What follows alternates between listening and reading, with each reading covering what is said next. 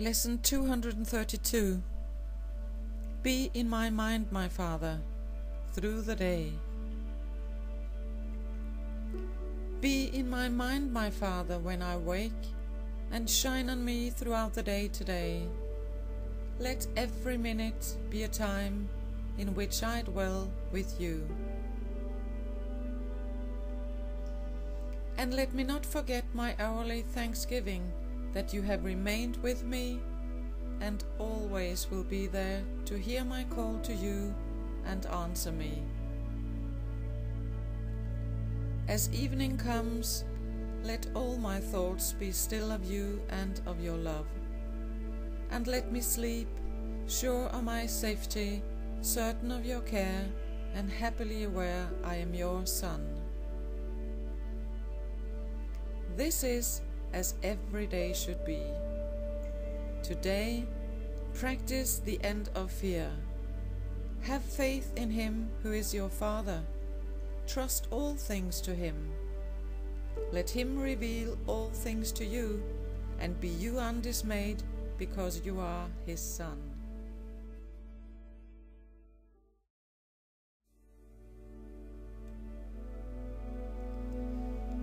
Lesson 233. I give my life to God to guide today.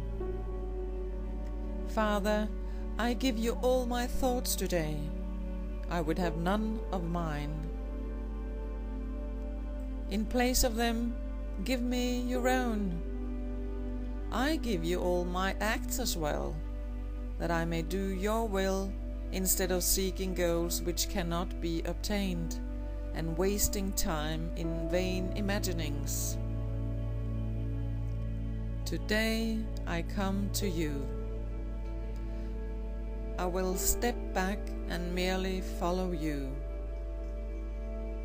Be you the guide, and I the follower, who questions not the wisdom of the infinite, nor love whose tenderness I cannot comprehend, but which is yet your perfect gift to me.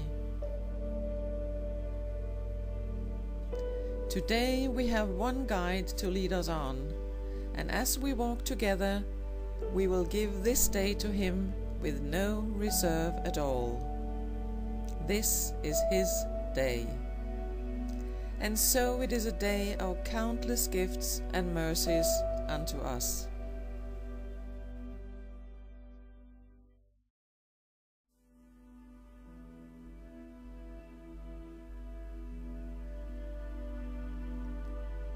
Lesson 234.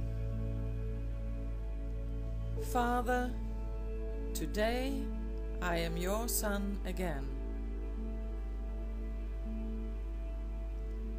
Today we will anticipate the time when dreams of sin and guilt are gone, and we have reached the holy peace we never left. Merely a tiny instant has elapsed between eternity and timelessness.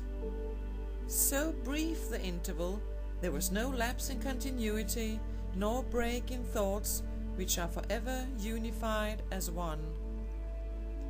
Nothing has ever happened to disturb the peace of God the Father and the Son. This we accept as wholly true today.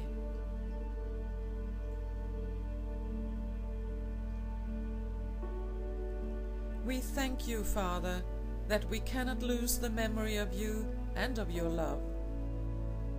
We recognize our safety and give thanks for all the gifts you have bestowed on us, for all the loving help we have received, for your eternal patience, and the word which you have given us, that we are saved.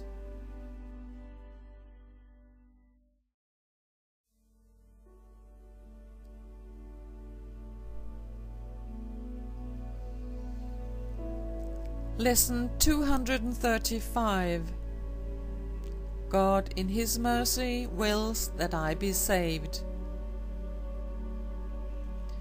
I need but look upon all things that seem to hurt me, and with perfect certainty assure myself, God wills that I be saved from this, and merely watch them disappear. I need but keep in mind my Father's will for me is only happiness, to find that only happiness has come to me. And I need but remember that God's love surrounds His Son and keeps His sinlessness forever perfect, to be sure that I am saved and safe forever in His arms. I am the Son He loves, and I am saved because God in His mercy wills it so.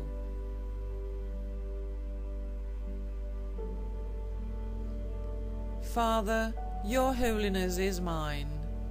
Your love created me and made my sinlessness forever part of you.